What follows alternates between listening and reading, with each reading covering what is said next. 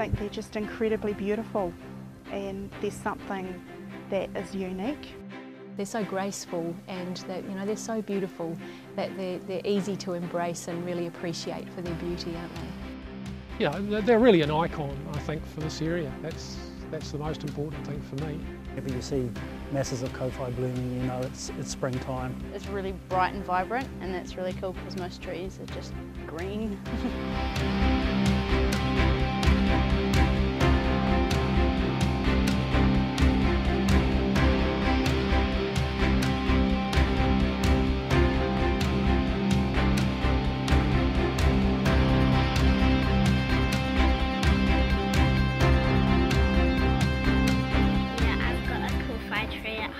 It's just a wee baby one, but it's beautiful when it flowers in the summer. Did you know that otago used to be covered in kōwhai once? Their bright yellow blossoms provide food for birds like tuis and bellbirds. Their leaves give shade to other native plants, and people really like them too. It's very much a New Zealand tree for me. It's when I see a kowhai, I know I'm in New Zealand. It feels like New Zealand. It's not found anywhere else. It's so distinctive.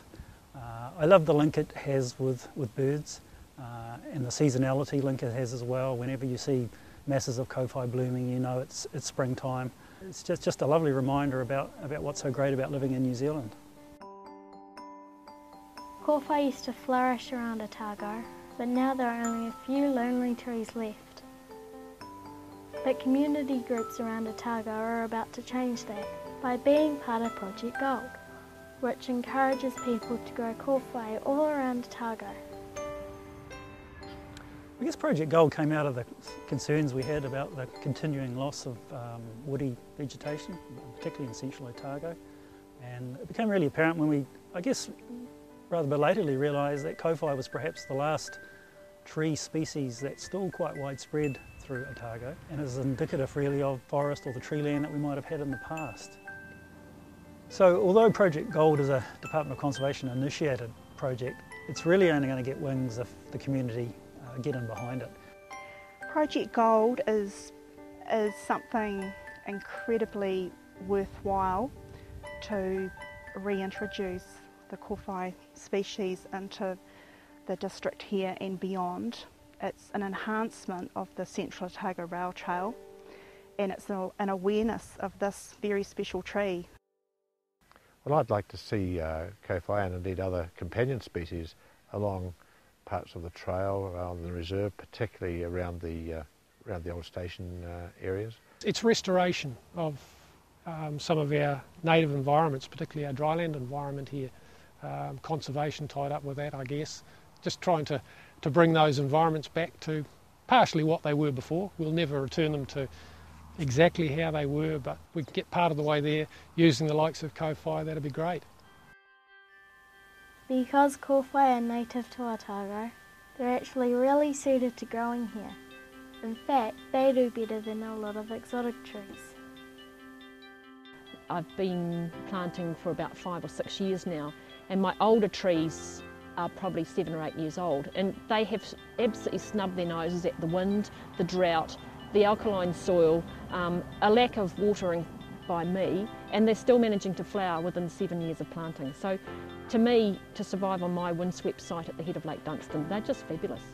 No trees that you go and buy locally, ornamentals, would grow there. So one of the options that people will have is to grow their own kōwhai, and to make that a little bit easier for them, we've developed a wee pack here, which is just a 6-cell punnet, which we can provide to people with a little packet of 6 seeds that have been eco-sourced for their area where they're going to plant them back into. And we'll have an instruction leaflet explaining how to prepare your seed, because it's got to be prepared in a certain way to get the germination process going. And so those 3 items will come together in a pack, and you'll be able to call into your dog office and pick up a pack and get your own half a dozen kōwhai plants underway. Only one tree species of kōwhai is native to Otago, so it's best to grow trees that have been eco-sourced. Yeah, eco-sourcing is really about using plants that are local to the area that you're wanting to plant into. And there's a lot of good reasons for that.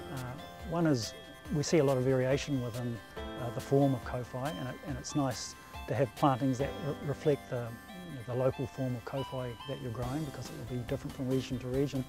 But the most compelling reason is simply that the plants that already grow here are really the best adapted to growing here, and are really going to give the best chances of survival. So who knows what the seeds look like? You do. What colour are they? They're yellow. They're yellow. They're tiny little yellow ones. You've found one already. So do you know what's inside these seeds? I'm really hot on our students sourcing their seeds locally. We go out and walk the hills and collect kowhai seeds from all around the district. I don't want them collecting seeds from town. It's really important to me that we get truly eco-sourced kowhai seeds to grow. They are going back into our local district when they're planted. So the next thing we're going to do, now that you've got the seeds out of the pods, is we're going to have to try and break this strong coat around the seed, because the little kowhai that's living inside that seed, he's not going to be able to get out of there unless we make some holes in this coat. So we're going to have to get some sandpaper, and we're going to have to make a little hole on this side. A lot of people think there's a lot of magic associated with germinating kowhais, but in actual fact all you've got to do is break the very hard seed coat that most legumes have.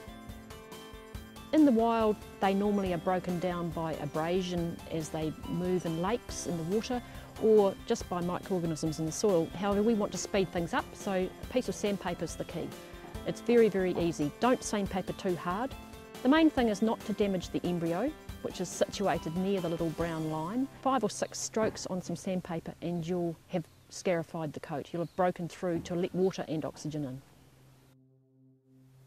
It's fun planting a tiny seed, knowing that one day it will provide food for tens, if not hundreds, of towhees and bellbirds. Everybody's got a certain fondness for kowhai. I think it has a special place in their hearts. They've all got special memories about kowhai. And they're always good memories, and when you say, hey, let's do something for kowhai, let's get a few more out there in the landscape, people are inevitably really enthusiastic about that idea. So how was that experience for you? Pretty cool, because I've always wanted to plant my own kowhai tree. What's up with your one? Well, I've finished mine and I like it because it's been my first time planting. It's been my first ever time planting kowhai. If you water the seeds and keep them snug and warm, they'll only take 2 weeks to germinate. In 1 or possibly 2 years, they can be planted out. That was your tree that you grew last year. Oh, it's gone. Woo-wee.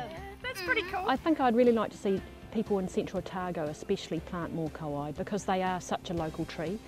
They bring the bellbirds, and a bellbird in your garden is near to heaven, in my opinion.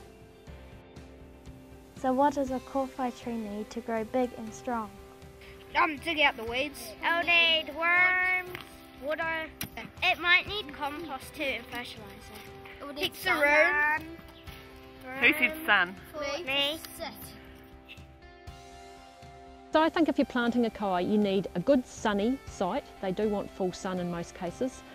A little bit of slope's nice if you can for the good drainage, but mostly we get that in Central Otago. A decent hole, broader than you think it might be necessary. Dig it well. You can incorporate some compost or something that's well rotted if you want to, but I don't actually in my holes.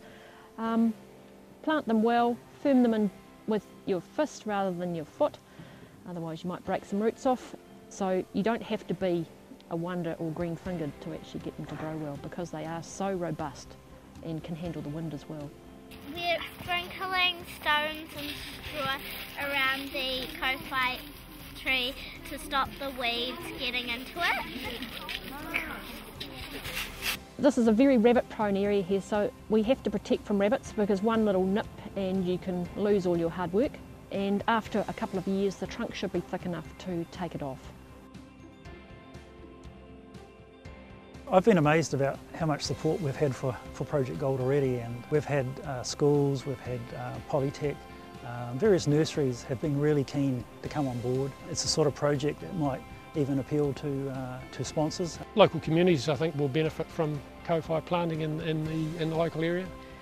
It gives a sense of being caring. This just gives us one more thing to be proud of where we live. I would like to see more kowhai trees around because all we've got really is pine trees.